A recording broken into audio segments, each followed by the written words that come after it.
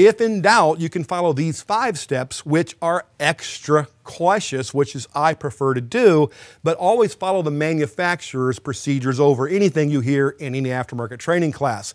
But number 1 would obviously be to turn the key off. I don't care if it's a hybrid or a non-hybrid, you want to get the vehicle powered down first before you do any service. So the key, turn to the off position, or on smart key systems like in a Prius or a Lexus, Nissan, hit the power button and get the dash dark. That's your first step.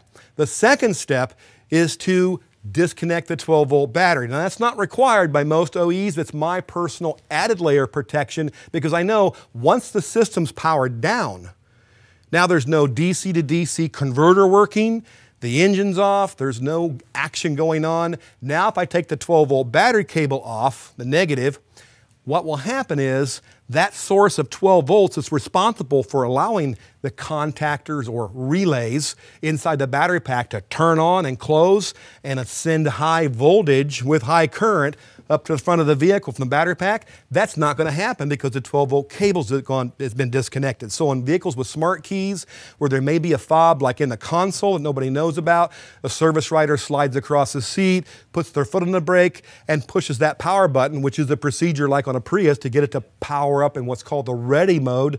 And that's when high voltage comes online.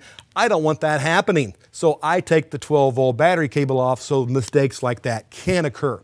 The third step is to remove the service plug, or in the case of Hondas, flip the service switch off.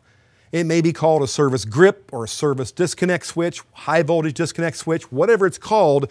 Find it. It's different. We'll talk about that coming up next.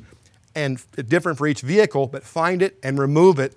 And then the next step, we mentioned before, those capacitors that are high voltage, give them 10 minutes just in case those active discharge circuits didn't work like they're supposed to. And that gives you a little extra edge, so you're not going to be walking into touching some kind of circuit, let's say a transmission removal, and those capacitors are out there and they haven't discharged. They discharge into you, it could be fatal.